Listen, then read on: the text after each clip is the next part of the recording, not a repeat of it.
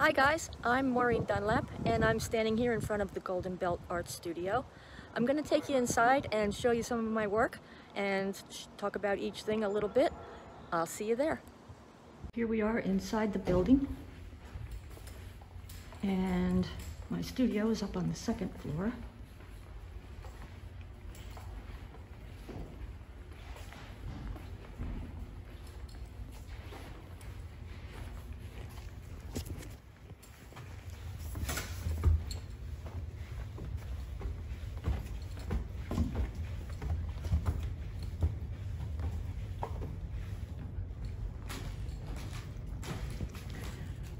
Here we are. Let's go inside.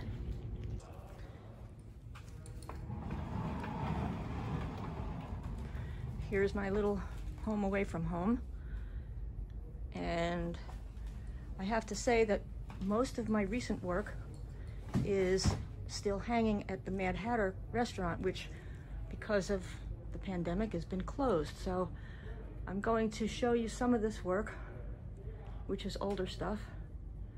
And then I will put together a montage of the other pieces that are at the Mad Hatter. Some of you may know that I've got a little bit of an obsession with magnolia flowers. I don't have a magnolia tree in my yard, but if I ever have the opportunity to paint a few of them, I bring them home and put them in a vase and take a photo shoot, lots and lots of photos, because by the next day they die. They also have a most beautiful fragrance.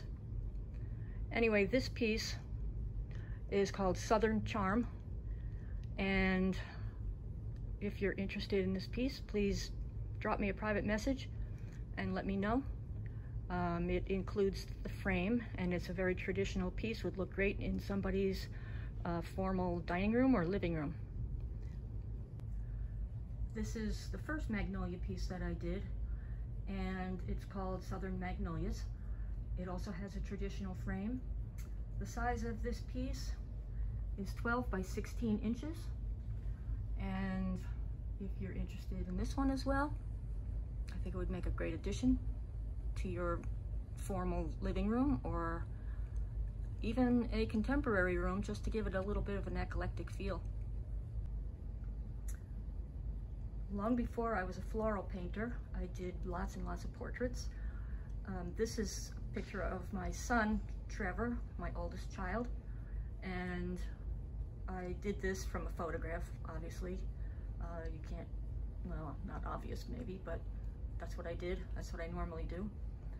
And I'm really, I was captured by the backlighting of his face in this picture. So anyway, I'm pretty happy with the way this one turned out. This one is my middle child, my oldest daughter, Colleen, and it was from a candid shot that I took while we were visiting the Breakers, which is a mansion in Newport, Rhode Island. We used to live in Newport. My children were all born there, and I just really liked the composition of this photo that I had taken, and I really think I was able to give her that look of just kind of waiting in line, waiting to get into the place, and just a look of contemplation maybe. The name of this piece is Esperando, which is Spanish for waiting. And this is my third child, my daughter Roxanne, my youngest. She is living in New York right now. And I just was really captivated by this photo that she had taken of herself, or someone took of her. And I'm drawn to the way the eyes look at you and that the lips are slightly parted. I always love that look on a person. It kind of reminds me of the pose from The Girl with the Pearl Earrings in Vermeer. This is a little looser of a style for me. It's more of it was done alla prima, which is all painted at one time. And that's pretty much all I can say about this picture, but it looks just like her. It's a really good representation of Roxanne. This is my most recent wave painting. It's called Winning Lineup. It's 18 by 24. I haven't done many more waves lately. I've been more concentrating on the flowers, but these are all taken from pictures when I went to various places, the Outer Banks, Hilton Head Island, Charleston, some of the other beaches near where we live. This one, I always like to get pictures and do paintings where I can see a lot of sparkle, as you can see, and highlights in the wave right there. For me, it's all about contrast and making things pop. And the way I achieve that is by keeping the values of the painting fairly low at the beginning, and then at the end I bring up certain parts that I want to really be accented. Again, this one's framed. Any of these that you see with a frame is available with the frame. This next painting is called Spring Fling. It's a 16 by 20 oil on panel. It's available with the frame, and it's not in the actually secured to the frame, which is why you can see it's got a shadow there. I have to actually put it securely into the frame.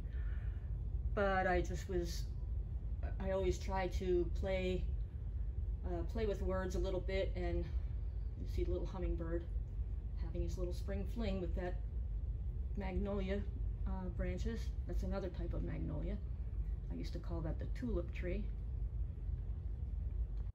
Here's another recent one that I did during the lockdown. I did this from my home studio. It's, as you can see, it's a picture of some hydrangeas and a butterfly, and the name of this one is Blues Traveler.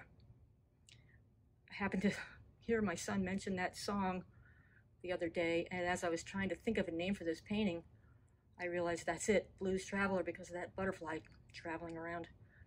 But again, this is a 16 by 20, available with the frame.